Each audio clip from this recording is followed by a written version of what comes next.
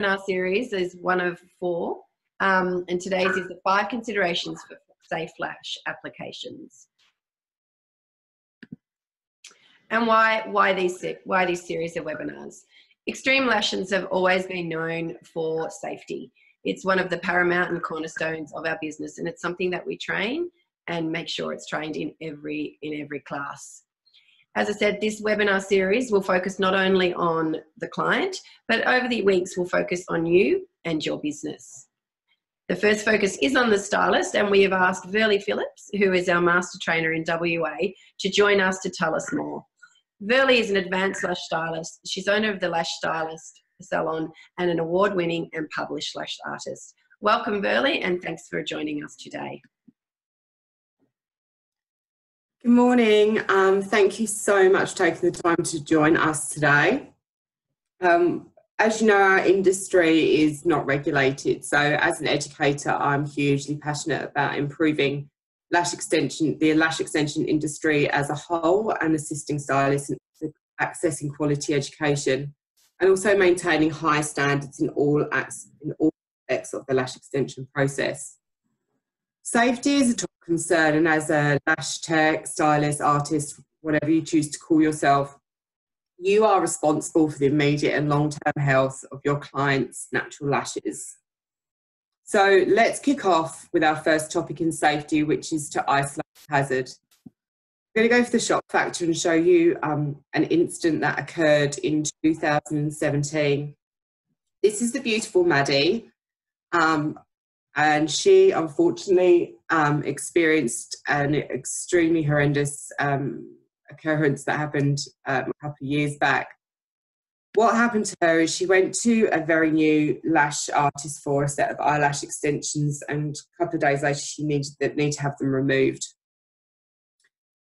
What the lash tech did was apply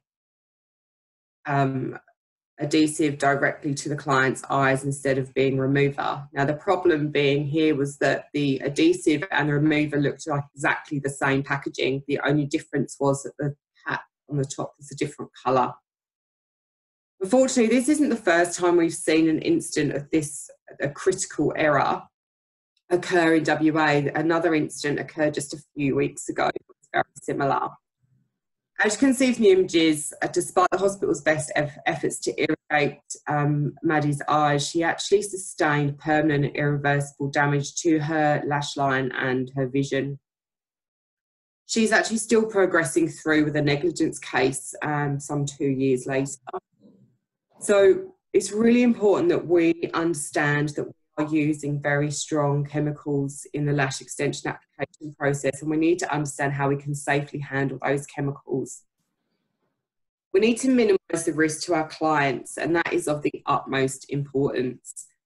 We must always dispense chemicals into another container or onto another surface before we apply it to the client.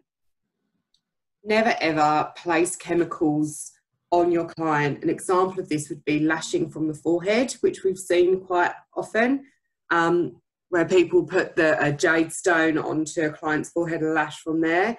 And that's very dangerous for you as the artist, but also for the client. And adhesive rings, I really don't recommend those either. That can, you know, an accident is just literally waiting to happen, and it's not healthy for yourself. So our golden rule is to always use a hospital model of care, and that is to always dispense liquids away from the client to avoid anything like this from happening. Moving on to our second consideration, we've called it download on the overload. We've all seen it. Short-term and permanent damage caused by eyelash extensions that are too long or too heavy, or both, for the natural lashes. Overweighing the natural lashes causes the lash to prematurely shed, and each lash has its own blood supply. So with premature lash shedding, if that occurs too frequently, the blood supply can actually be cut off and prevent the lash from growing permanently, or the lash can start to grow back thinner and weaker. If a client is demanding lengths or weights that are too long or heavy for the natural lashes, we've all had it. A client comes in and says, you know, I want 13, 14, 15 mil lengths. And we know as artists that that's not safe, especially if they can only really carry a 10 or an 11 mil. It's really important that we, as a professional, educate our client on what is safe and practical for their natural lash line. They will have a lot more respect for you if you do that than if you damage their lashes and give them what they want. When a client says to you, oh, I want them really, really long, what this actually means is when they look at themselves in the mirror, they just want to be able to see the underneath of their extensions. And this can just mean the difference from one curl to another. So if you apply a more dramatic curl, they're going to get that visual look. It doesn't have to be extremely long, just making it more of a dramatic curl will give them the illusion of having a longer lash length. So it's really important that you design and apply a set that meets their expectations, but also falls within the safe boundaries of classic, volume, or pre-mades. So here are some images that I'm sure we can all relate to. The first image is excessive adhesive, and I see this all too often with improper application and poor training. Isolation is a huge, I'm very, very passionate about isolation. In my training, I say to people, if you can't isolate, keep practicing. It's the actual fundamental rule when doing a lash set is to make sure your isolation is 100% clean. Lashes that are too long and heavy will twist and turn the natural lash, and that can cause it to prematurely shed and also overweigh the lash, and then that can cause lash damage. And finally, you can see that there's lash breakage and gaps in the natural lash line. So your golden rule is you are the stylist, you are the expert, so always practice safe sets. Moving on to our third consideration, it's the 5 Ps. Prior planning prevents poor performance. In the lash extension industry, we are seeing conditions such as blepharitis and lash mite infestation occurring at an alarming rate. And this is really due to improper pre and post lash care. So pre-care from the lash artist or tech, and then post-care from our clients. These conditions can be evidenced in similar ways. So if you see a yellow tubular build-up at the base of a client's lashes, or if your clients experience red lids that are itchy, scaly and sore, this usually indicates that one of these conditions is present. Thorough cleansing processes should be in place using professionally formulated products, and this will help remove residual build-up of natural oils and makeup, and it will also help prevent these conditions from occurring, but it will also give you a really good attachment surface for when you're doing your lash extensions, and it will also help to extend your retention. Your clients also need to fully understand aftercare, and that cleansing their eyelash extensions on a daily basis using a professionally formulated product will stop and help prevent these conditions occurring. So I'm going to show you some images of our beautiful lash mite Demodex. So Demodex have a lifespan of 2 to 3 weeks, which, while doesn't seem very long, that's a perfect amount of time between having a full set and a relash appointment for these little mites to wreak havoc on your client's eyes if they're not taking correct care of them. These microscopic mites live inside the follicles of our lashes, and they come out at night and feast on the debris that remains on the lashes and our lids. It's believed that the crust forms is a result of the claws and jaws scratching and chomping during their midnight feasting as they make their way across your eyelids. Demodex also do not have an anus, so at the end of their life they decompose. Some people say that they actually explode, and this causes their waste products to be distributed over your eyelid and lash line. If you suspect that your client has this issue, it's really important that you refer them to their GP, as we are not qualified to diagnose. I've had to push in the past for a GP to take a swab from a client's eyelid and have it tested to confirm my suspicions. So do make sure that you do give your clients some images to take to their doctor, because chances are they're going to scrub that lash line before they go and see their GP. So you need to be able to supply them with the evidence of what's going on. So your golden rule is to prepare your canvas. Great results for you and great results for your clients. Moving on to number 4 is the hidden jewel, the power of the patch. Incorrect placement of patches and tape is one of the leading causes of injury to our clients in the eyelash extension industry. Patches come in various shapes and sizes, but also come in various materials also. Some clients can react to gel patches. Some clients who have, especially if they have the sensitivity or an allergic, or if they're allergic to shellfish, they can actually find gel patches can cause their under eyes to swell and go quite red. So it's really important to carry an alternative, for example, like a disposable silicone patch. Patches can be cut and resized to fit clients' eyes. So it's a really good idea to remove, it's also a really good idea to remove the excess gel from the inside of that patch using, we use little sponges to do that.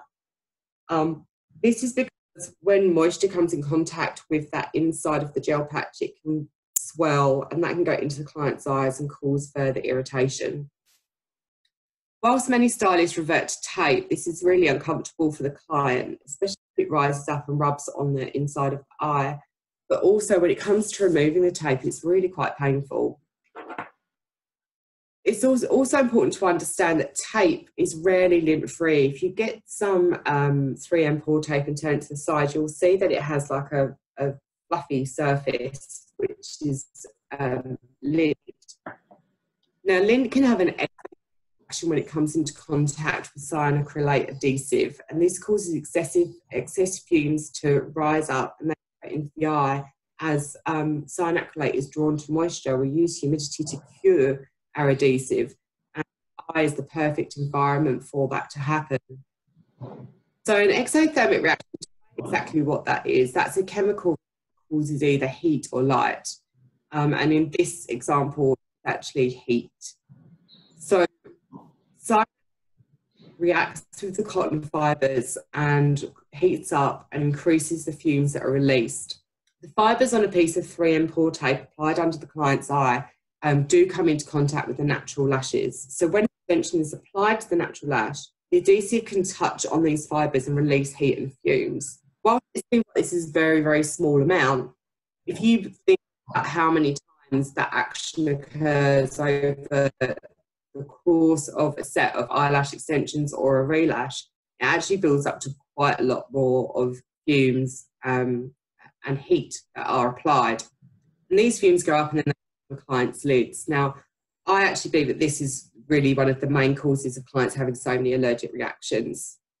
We also, it's also imperative that once you've applied your gel patches to your client, that you do a visual check by lifting their eyelid to make sure that the patch is below the waterline.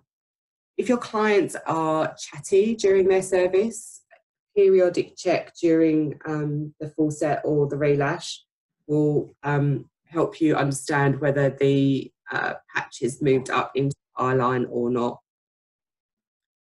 We also need to check that clients' eyes are fully sealed to prevent fume irritation. So using a dental mirror or a small compact mirror is a great way to check this. And there's a few tricks that you can use to help the client's eyes to completely seal.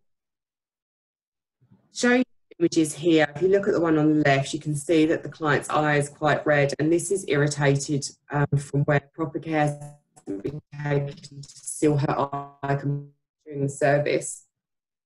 And the one on the right is where a patch has risen up into the eye and caused an abrasion, which is incredibly painful. And if it got worse than this, you can actually do a corneal ulcer, which is incredibly painful and difficult to heal for the client's eye. So our golden rule for this topic is one patch does not fit all. Customise and personalise your patch. Moving on to our fifth and final consideration is befriend your client. We are actually going to do a whole webinar on consultations with your client, but we are going to touch on them here because it's really, really so important. Your client can throw allergic reaction. The reasons for allergies and reactions or premature lash loss can be identified if in-depth consultations are carried out. You need to build up a full snapshot of your client's lifestyle, their medical history. This includes the medications and supplements that they're taking, their diet, their current skincare routine and the products that they use, and also any previous issues they've had with eyelash extensions or other beauty treatments. It's also important to carry out some paperwork after your client's service. You need to be noting down the products that you've used. So whether that's your patch, your cleanser, your primer, your adhesive, even the humidity and the temperature during the service, because this can all help to identify an irritation or a reaction. Having full and in-depth consultation information also protects you as the stylist. Just if a client comes back and wants to blame you for a reaction occurring, having this paperwork will protect you. A full-blown allergic reaction is actually very rare. It typically presents as swelling to the entire eye area and will blow up from literally straight after the set to 24 hours the set has been applied. Again, you must direct your client to go and see a GP for a proper diagnosis. You cannot diagnose the clients having an allergic reaction. It's imperative that they see their GP. Depending on the severity, they may need steroids to help control the reaction and bring it down. If the GP says that they need to have those lashes removed, you need to understand how to prevent your client being re-exposed to that same allergic reaction. Because once you use a removed cyanocrylate adhesive, it's actually to reignite how it works, and that's going to re-expose your client. The best way to do that is to use a barrier. So what I would suggest is using petroleum jelly in a thick layer across your client's eyelid and around their eye area before you continue with your removal process. So your golden rule here would be to take more and not less when it comes to your consultations with clients. So that tops off our 5 considerations for lash safety today. Thanks so much for joining us. I'm going to hand you back over to Karen. Thanks, Burley. And thanks for attending, everyone. We do have a few moments for questions, and you can ask questions by raising your hand using the toolbar or use the messenger in the toolbar as well. So we'll take a few moments, and if you have a question, please let us know.